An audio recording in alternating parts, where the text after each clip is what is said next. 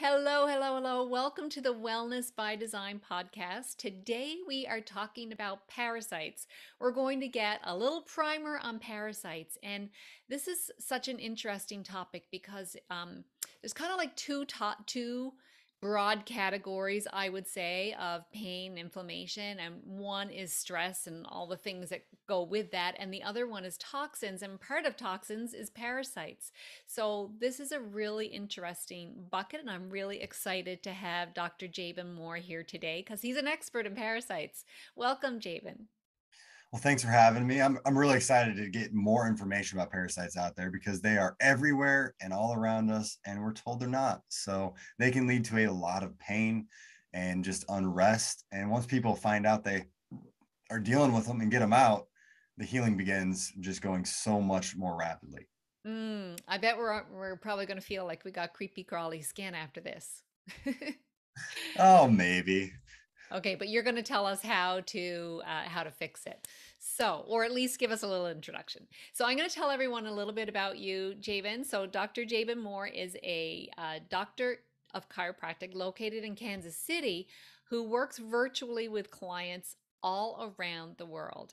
At age 25, he went from being an award-winning top athlete in college to feeling like he couldn't even get out of bed.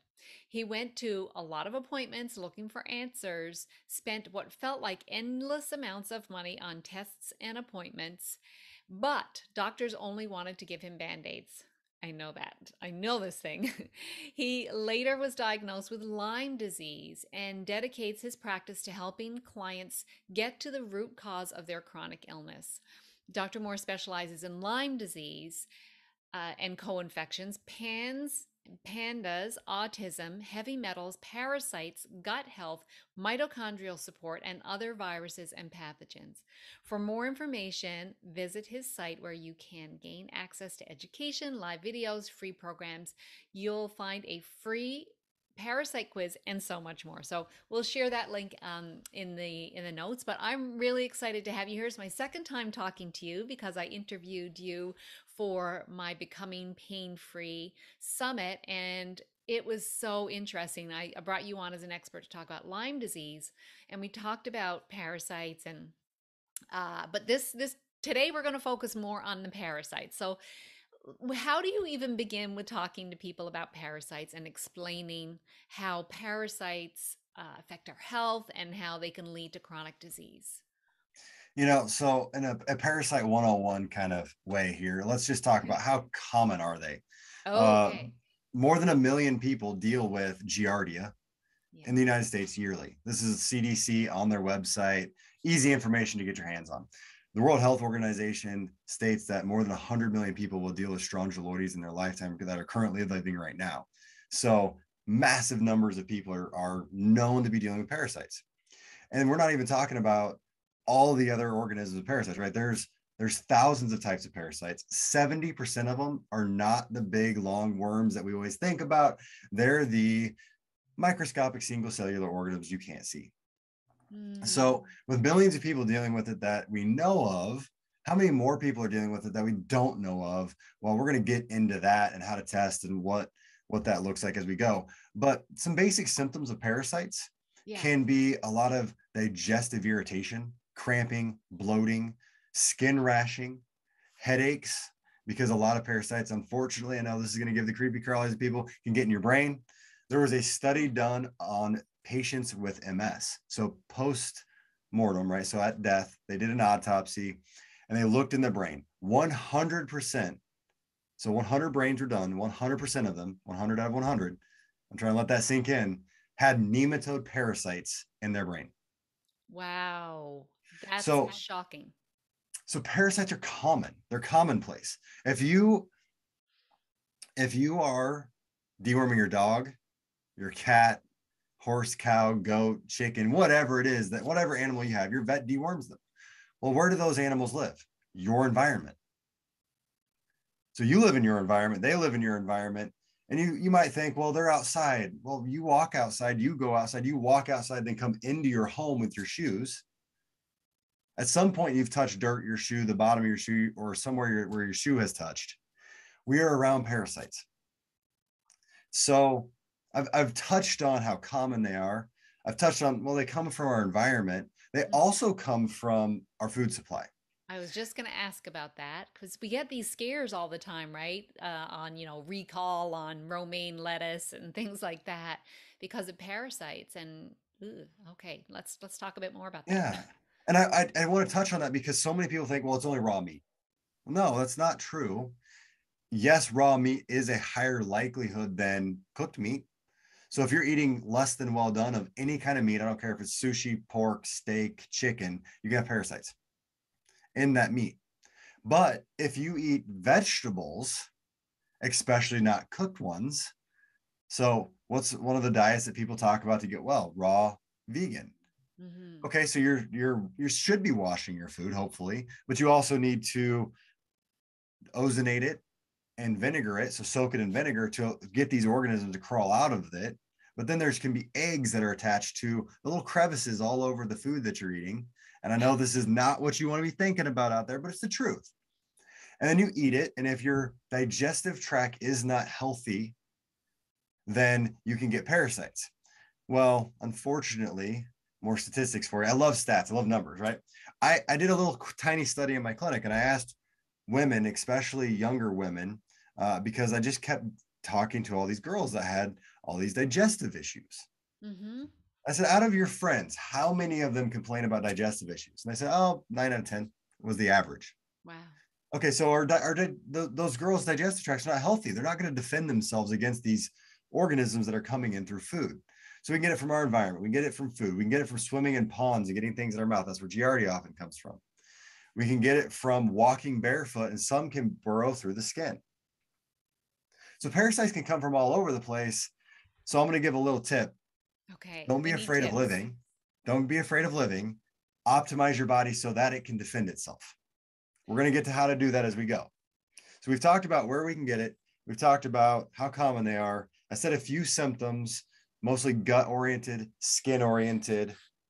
They can also get in your joints. They can irritate your joints and give headaches and pain. Anybody that's dealing with fibromyalgia or body pain, one of my top things is going to be a strongyloides or a babesia type parasites. There are some others, but those are two of my top, like 3 to 5.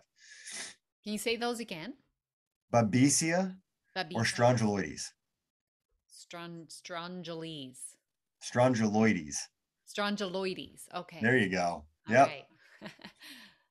So I also I've heard that rheumatoid arthritis, which is the condition that I was diagnosed with, was connected to bacteria as well. Like often people with like gum disease can mhm, it can lead to um, it can lead to rheumatoid arthritis, and I've also read about mouth parasites and Alzheimer's. So mhm.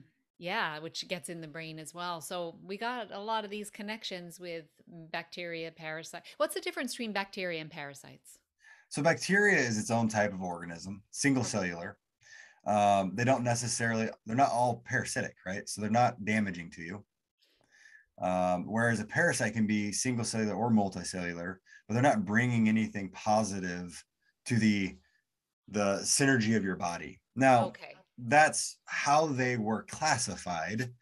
I will talk later about how some parasites are used synergistically. So maybe we shouldn't call them parasites any longer, but this was back when they were classified long before I was around. Okay. So we got to go with that. Yeah. So we've got some symptoms, we got where we can get them, and to not be afraid, not live in fear and try to live in a sterile environment because we know that that's not healthy either, Mm-mm. right? Okay, next step. So then the next thing that people usually are interested in is why is this a topic now? Why is it that parasites all of a sudden are becoming cool, right? I do TikTok and Instagram. If I post on parasites, guess what? Those posts are going to go somewhere. Whereas if I post on boring old Lyme disease, it doesn't go as far. Just because right now it's not trending, right? So parasites are trending because they're becoming a bigger problem. Parasites thrive in toxic environments. They like heavy metals. They like all these plastics and chemicals that we are putting into our environment, which are going into our body on an everyday basis at a extremely high amount. I did a summit on chemical toxicity. And as I listened to speakers talk, there are more than 80,000 chemicals identified in the United States. There are more than 200 pounds of chemicals per person being brought in per year. 200 Wow. pounds. There's more than my body mass and chemicals being brought into this country per year that are toxic to me. It's got to go Wow. somewhere. Mm-hmm. So these parasites are living their best life. They're thriving because we're filling ourselves full of toxins. By the way, you said don't live in a sterile environment. Well, what would it require to live in a sterile environment? A bunch of disinfectants. Right. Disinfectants are toxic to us. Parasites are like, thank you very much. Let me come into your body. So they come into us. Your body lets them in so that they can munch up all this toxin, because parasites can carry 6 to 8 times their body weight in toxin. Specifically, heavy metals is where studies were done on it, but they also like some of these other toxins. So your body's like, okay, we're going to bring these organisms in, they're going to clean us up, then we're going to expel these organisms, and this is going to be okay. The problem is that would work if you had a one-time exposure. And the body's intelligent, it's smart, it does this on purpose. Mm-hmm. But then that one-time exposure turns into 2 and 3, and then every day, all day. So then parasites are just like, you are an amazing host. I'm never leaving. I'm going to keep eating this stuff. Then I'm going to proliferate. I'm going to make more of myself. I'm going to reproduce. Mm. As they reproduce, then they can overwhelm your detox pathways. They can get literally inside your liver, your lymph, your muscles, your tissue. And then they because you have so many, they're irritating the tissue, creating more inflammation, causing more pain. Well, I'm not even talking about the fact that parasites themselves have waste. They're supposed to be cleaning up the waste that's in us, and now they have waste, so they poop. Right. And then that's toxic in our environment. That's toxic inside of us. So now you have an Mm-hmm. endotoxin or a neurotoxin from the parasite that can cause us issues. So now we're doubling down on a problem, and it gets worse and worse and worse. But that's why parasites are in us. The secondary reason why is until the 40s, 50s, especially in rural America, when you dewormed your cows, you took a little yourself. I've still got patients that did it, that tell me about it. Really? Yes. Wow. In Wow, third that's world countries surprising. right now. I had a client call me from Sri Lanka, and she's like, yeah, we deworm twice a year. We should be good with that one, right? I'm like, well, maybe. Clients from Colombia and Mexico, they still deworm, prescription from their doctors. Just like you go to the dentist twice a year, they go and they do this twice a year. It's over the counter. Interesting, the cultural differences like that. But we're too clean. Yeah. My body is a sterile environment that doesn't have organisms. That's a complete lie, by the way. We have all kinds of bacteria and parasites and viruses, and they're normal and acceptable and okay and wanted because we Mm. will not survive without them. But they have to be within that equilibrium and balance. And because of our toxic environment and the overabundance of stress that we live in, we are not moderating them. So we have to do something to moderate them, which would be to cleanse a couple times a year. And it's not being done, especially in westernized countries. Right. Right. Yeah, I mean, not many people really go through a regular cleanse, ordinary people. So is that something you recommend then that people do once or twice a year? I thought I was supposed to save that to the end. But Okay. yes, All right. We'll yes, get to it. We'll get to it. yes, I do. But that is going to be my recommendation at the end of all this is you should do minimally twice a year. I personally think you should do quarterly a full moon parasite cleanse, which if you don't know what that is, I have an entire course on it that I've built. And it's a cheap course because it's just teaching you how to do a quarterly parasite cleanse, addressing the target is addressing different types of organisms because there's small ones, there's worm ones, and then there's invisible or single cellular ones. So we got to address them a little differently and doing a quarterly cleanse to keep up with getting your body to stay well. And I've got it all built out. And it is something that I do recommend people do. I do it myself. My clients tend to do it after we've gotten them well, just to stay there and stay from letting organisms come and make you a host. Well, you've inspired me. I want to do that. Let's back up a little bit since I made you go like too far ahead. Let's go talk again a little bit about prevention. Can we do that? Absolutely. So prevention comes back to what, well, probably a lot of your speakers talk about, right? So they talk about making sure that your environment is clean as far as toxicities, toxins, toxicants. So Mhm. Whether it's the wall behind me with the paint VOCs coming off, which by the way, one way to help yourself is this paint was non-VOC. It doesn't allow those volatile organic compounds to get out into the environment so I can breathe them, and they're toxic to my body, slowing my mitochondria, reducing my immune system, not allowing for me to be able to fight back against parasites. Some other things that we've got to be able to pay attention to is mold, because mold can be in that wall too. Mold can cause suppression of the immune system, but parasites also can feed on mold. Okay. Then you have, stress in the world, which can stress our bodies out. And then you have some of my other favorites are antibiotic therapies. If we wipe out all the bacteria in our digestive tract, it does make us more vulnerable to parasites. So remember, I was saying if you eat it, it goes into your body, through your digestive tract, into where the HCl is supposed to be. Hydrochloric. That's where your stomach is, HCl. Mm-hmm. If you're taking an antacid, or if you have a compromised autonomic nervous system, which is your nervous system that is more subconscious, if it's compromised by too much stress, you don't produce as much acid in your stomach. Right. If you're not producing this acid in your stomach, whether it be medication or stress or some other reason, then parasites are not getting burnt up as they're going down, because they're supposed to be burnt up. That hydrochloric acid is supposed to melt away the egg or the parasite to kill it. Mm-hmm. And then it goes in the digestive tract and it can become an infection. So in the digestive tract, you have your second line of defense. That second line of defense are specific named bacteria. We have studies on these now. And I actually did an entire presentation on this for Lindsay Elmore on her Engineering the Microbiome Summit. So please don't ask me to quote off the names now, but in my research I found, and it would be like lactobacillus, and it would just be a bunch of numbers. It would be 16743D. And they would be a specific strain of bacteria that they've identified in our digestive tract that will repel strongyloides or repel Giardia. So if Wow. you've taken a bunch of antibiotics, it's wiped that out potentially, and now you're more vulnerable. So replenishing your microbiome is going to be key as creating this defense. And you that needs to be done with a probiotic of choice. So at this point, Recommended. we don't have a probiotic that is specific to those strains of bacteria. So Okay. it's more on the prebiotic side of things. So we want to figure out, what do those bacteria eat, which again, we're so early in research, we don't exactly know.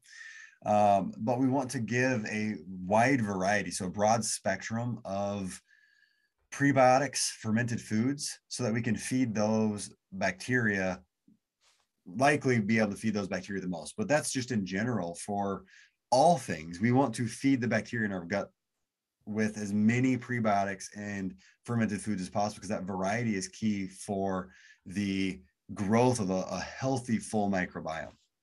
Can you give the audience a list of some prebiotic foods? So prebiotic foods are going to be your fibers. Mm-hmm. So anything that's fibers, a lot of vegetables and grains can be in that category if you can tolerate them. So there's always the if, right? So if you're gluten intolerant, don't go eating gluten trying to feed the microbiome. But then you can also get supplements. So Megaspore Biotic, that company Microbiome Labs, they have a lot of prebiotics that they use. I use a few of them, like Mega Pre. Fermented foods like sauerkraut is one that a lot of clients will make at home. That's probably the one that I've had the most of. You can get some in like your Greek yogurts if you don't have the dairy intolerances. Other people are going to be using, I'm trying to bring to my brain the word, but I think it's a kimchi, which would Oh be yeah, more of the kimchi. Asian fermented Yeah, soy. yeah. And And what about kombucha? yeah, kombucha can be a good one. My only drawback on kombucha is this is the no sugar added version, please. Mm-hmm. A lot of clients will go to the grocery store and buy it, and it's like 40 grams of sugar in your fermented food. I'm like, no, that's not what we're looking for. That's going to feed the yeast and the parasites. So if you make it at home, go for it. Phenomenal. Just don't pour the sugar in it. Yeah. Okay. And so the prebiotic vegetables specifically are what vegetables? Oh, Or is it all vegetables? so prebiotics to be the ones with the fiber and cellulose, right? So Okay, okay. just looking at your green foods, the more fiber in there, the better. I'm not the type that I get really deep into that kind of conversation Okay. with my clients. So what I tell my clients is just go to the grocery store. If you haven't had that food in a while, eat it. Now, this is the organic, natural vegetables section, not the candy section. Don't go for what you haven't had recently there. And if you've never had it, try that, because that's going to be a food that your microbiome might be fed by because it's not used to it.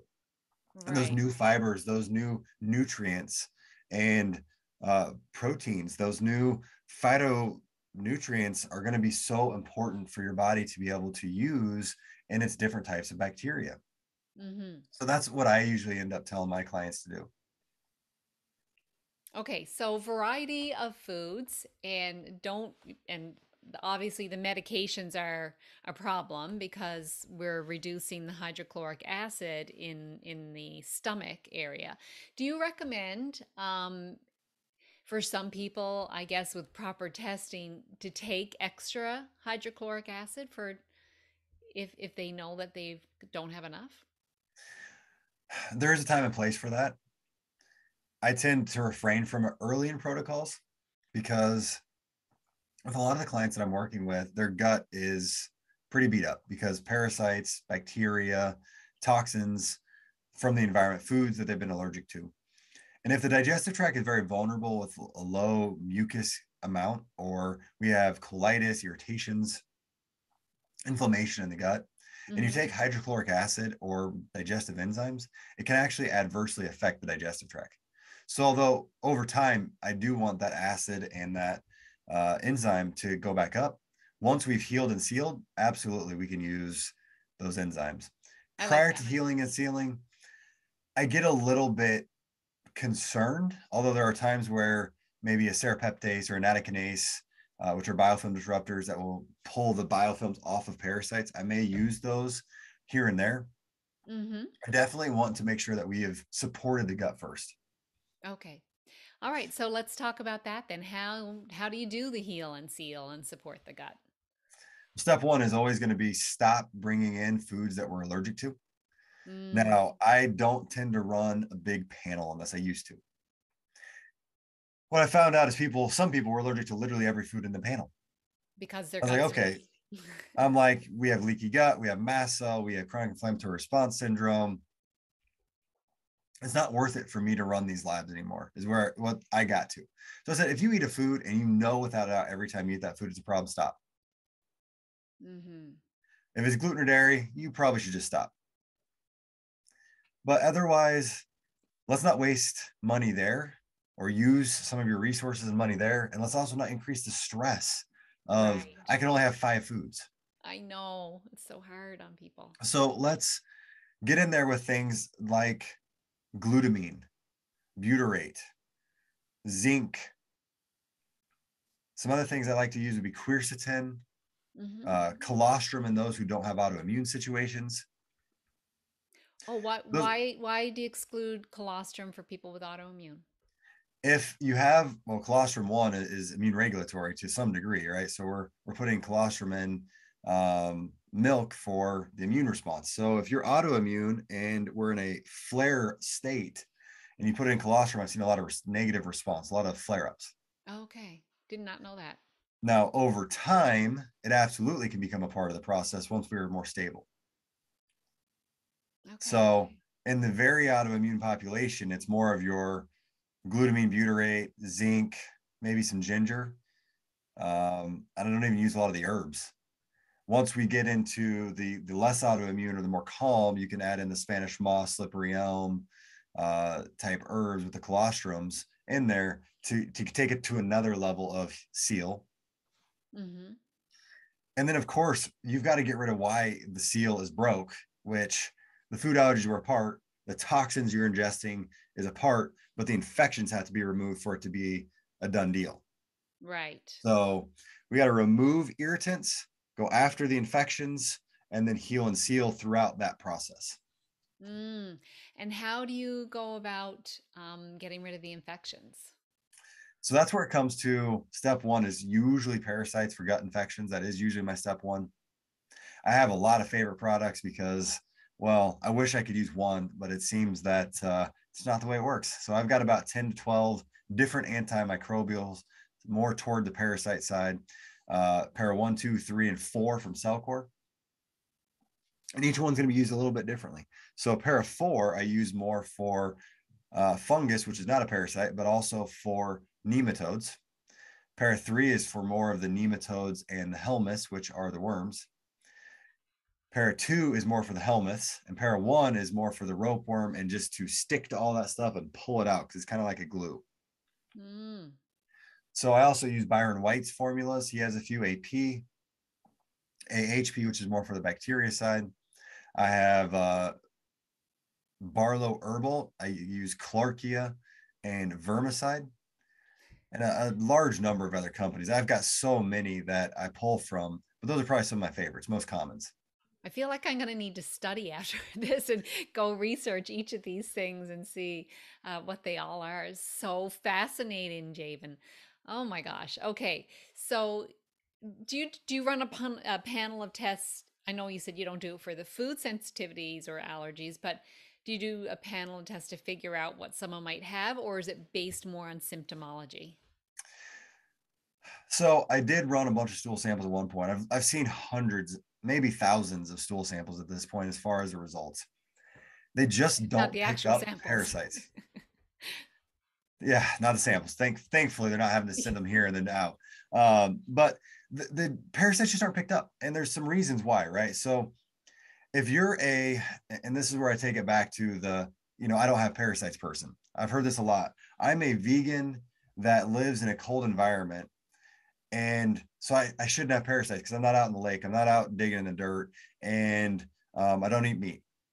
Okay, well, where do those vegetables come from? Because it's not where you're at, right? So they're coming from everywhere else: Mexico, Cambodia, Colombia, India, right? They're coming from warm environments, Mm-hmm. and you're shipping them in. And guess what's coming with them? Our little friends, the parasites. Yeah. They're not getting off at So the border.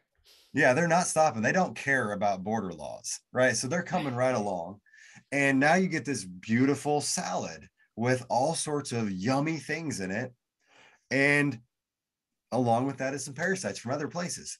Well, the stool samples you're running for you are probably designed for people that eat food around you. Right. So they're not Now, going to be testing for those particular parasites? they're not testing for everything in the world. No test for every parasite in the world. There's just not. Right. There's another problem is if I test your stool, but I send it to a veterinary clinic and I say this is from my dog, guess what they're going to find? Parasites.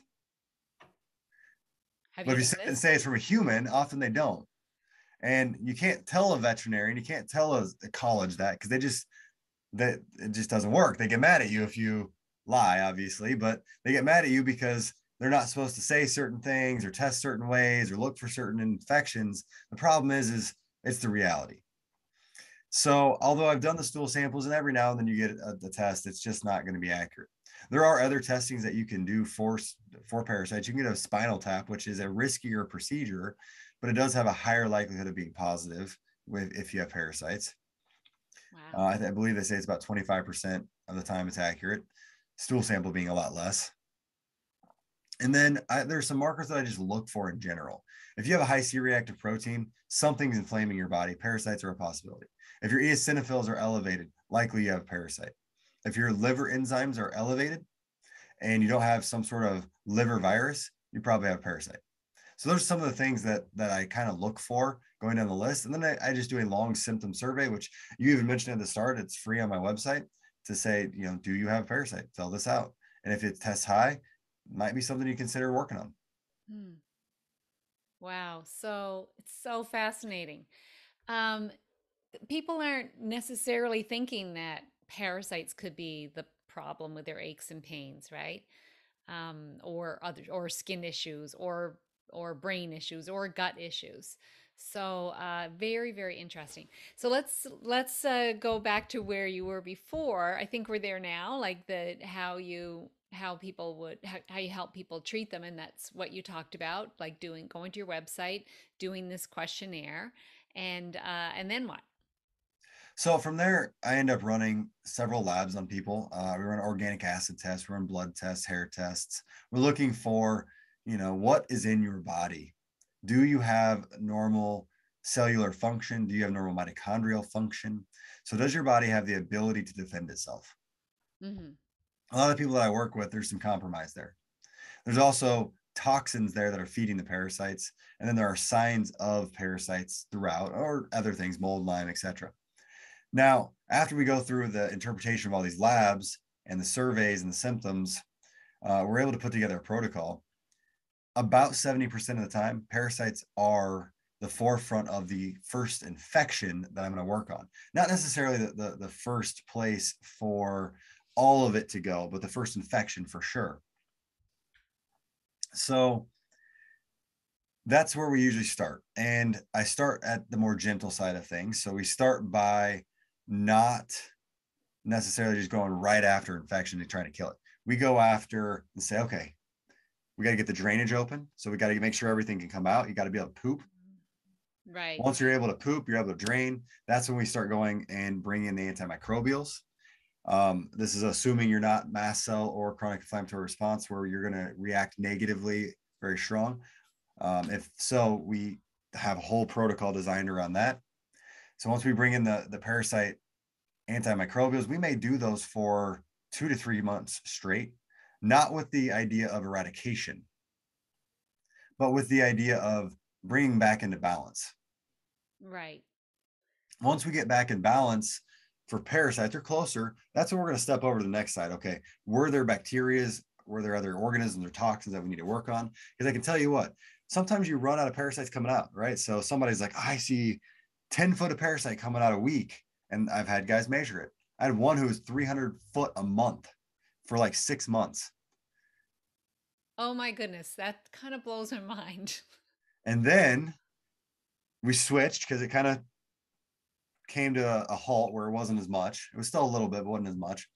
And then we went over to bacteria and we saw a little bit. We went over to metals, saw a little bit. When we addressed mold, when we removed the food for the parasites, he had a record month. It was like 500 foot. So And, he's and pooping out parasites. pooping out parasites. And then he's playing with his poop and he's measuring it on a measuring tape because you know what? He was probably one of my favorite clients just because of the goofy things that he would do. And I loved it. I loved it. I was like, dude, you are awesome. Cause like all this research that I'm getting right now, like he wanted labs all the time. We were researching the heck out of stuff. It was just great. It was so much information for me. Wow. But I've seen that with a lot of clients. As you move through the process of healing, getting rid of all of the stages, all the levels, not just Mhm. parasites, you'll see parasites come out because you're strengthening your body and removing their grasp that they have on you. Makes total sense. They're like, okay, living's not good here anymore. I got to get out. No. Yep. Right. Wow. Wow. Okay. So a starting point then people can go to your website and do this questionnaire Yep. and it's They go to my Dr. website, they can do the questionnaire. We have the full moon cleanse protocol on there. So if you wanted to do just an at home, a couple time a year situation, it's built for that. And that can give you an idea of, like, okay, I'm going to do this first one. And it's built with sensitive, intermediate, and advanced. So I always recommend start sensitive, find out about yourself first before you start trying to go all ahead full. I know I probably would have started with advanced for myself because I'm just that kind of person. Might have paid for it, might have had a bunch of herxes and bad feelings and detox reactions, but that's why we always tell people. And I go through and explain what that also looks like in the course. Mhm. And if you see a bunch of parasites come out and you feel like you need some more help, you're always welcome to give us a call. Mm, right. Well, and just to let people know too about that reaction. So when the parasites are dying off, they're dying, so they're releasing stuff, and so that creates a problems with us then too, right? So it's a good thing that they're dying off. It's just that it causes some negative reactions in the short term. Is that correct? Yeah, so detox die off or herx reaction, they're kind of interchangeable about what they are. They are just like being hungover after drinking too much. Your Mm. body has a toxic response. And that toxic response is not feeling good. Usually it's whatever your symptoms are getting worse. So fatigue, brain fog, pain, achiness, poor sleep. These are common side effects of a detox reaction. Not everybody has them. You don't have to have a lot of them. But if you go too fast or too aggressively, then it's more likely that they'll happen. So that's why I always tell people just start with a sensitive dosing, start slow, build up slowly. It'll make it majorly easier on you. And Mm-hmm. as a practitioner, it makes it easier on us when people want to go a little slower because they're not having the reactions where they're calling the office and not feeling well. That we feel bad. We want to make sure people feel well. The goal is to get you feeling better, not worse. Not to say that it's a straight line to well, but it'll be a little bumpy. But we Right. want to do the best we can to get that straight. Yeah. So good. All right. So your website is, you want to share that? It's my name, Dr. Jaban Moore. DR. Yes, Dr. period JABANMOORE.com. Okay, perfect. All right, thank you. Now, I uh is there anything we haven't covered yet that you want to make sure the audience hears? I know we kind of jumped around a little bit. I feel like that's a good 101 on parasites. A lot of good Okay. details. Excellent. Okay, well, thank you. And I've always got one question, Javen, for my guests, and that is this is all about wellness by design, right? Living by intention. So, what's one intentional action someone could take today to improve their health? What would you suggest? Yeah, one action is stop feeding the parasites as most that you can. So, my step is get rid of your plastic bottles, get yourself a glass or metal bottle, and make sure the water that you put in it is clean. The way Mm. that I do that is I always drink distilled water Mm-hmm. because distilled water is the cleanest thing, the cleanest way you can make water. Reverse osmosis is great. Bottled water is better than tap, but distilled is the best. And that's going to remove radioactive elements, metals, pharmaceutical byproducts, all sorts of things out of the water. Fluoride is going to make it clean so that you can stop feeding those parasites. And when you stop feeding them and they start starving, they might just evacuate on their own. And do you remineralize the distilled water afterwards? Do anything with it? Or I just do. drink the I use distilled water? Cellcore CT minerals. Not everyone can. There are people that are a little sensitive to adding minerals back. If so, use Celtic sea salt. Oh, okay. Or you can also simply just pay attention to your diet and make sure that your diet as a whole is mineral rich. So you don't have to have minerals in water, although sometimes it's easy to do that for people that are on the go. And maybe your diet isn't quite as mineral rich as it should be, or maybe Even it's mineral rich as you want it to be. do you have a distilling machine at home, Mhm. or do you buy distilled water? What do you do?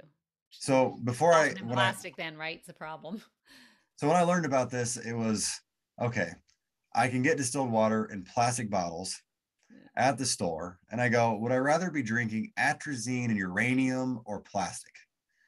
So for me, knowing what I know about chemical toxicities, I'll take plastic over uranium. Oh, wow. So it was a decision of best case scenario. And then, yes, I did order a stainless steel distiller, and that's what I have in my office in my home. And that's what I've been using ever since. And that's where we're at today. Oh, so I've got a Berkey filter, so that's not going to filter out everything, is it? It's not, Berkeys are great. I don't want people to go home and throw them away or be mad that they got them. Berkeys are great. They're a really good tabletop situation. They're Mm-hmm. not as good as distillation. They cannot remove radioactive elements, and you have to replace that filter quite often in a Berkey, maybe even more often than they tell you to, in my opinion, because what is a filter? It has water go through it, and as water goes through it, it's trying to pick up as much as it can. That's a Yeah. good mechanism if that's all you can get. It's way better than tap. However, distillation is evaporate over into another tank, which will allow for anything heavier than the molecule of water to stay. So then you get rid of all those metals and all those heavier things, those radioactive elements that are heavy, but really, really small, because the radioactive elements are heavy, but they're teeny. Mm-hmm. So they can go through a filter, but they won't evaporate. Well, then you filter on the distiller end too. So you filter it and then you get your drinking water. And I tell you what, when you open that trap, the distillation container trapped where all the toxin stays, where all the Yeah. sediment stays. In a month, you'll have a 1/4 inch of sediment, at least in Kansas City, a 1/4 inch of sediment in there in between 1 to 2 months, because we forgot to do it for 2 months. Uh, And we got in there and it was the whole bottom, up the sides that far, on top of the little ball thing that moves up and down to tell how much water's in there. I was just like, this is insane how much crap was pulled out of the water. wow. And that's only a 4 gallon. I have a 4 gallon stabilizer, right? So it does 4 gallons at a time. And we don't go through 4 gallons a day. Like we go through a gallon and a half a day, 2 gallons a day. So 60 gallons, that's how much came out. My goodness, that is crazy. Okay. I think people are going to be feeling a lot differently about their drinking water and all the other foods they're eating too.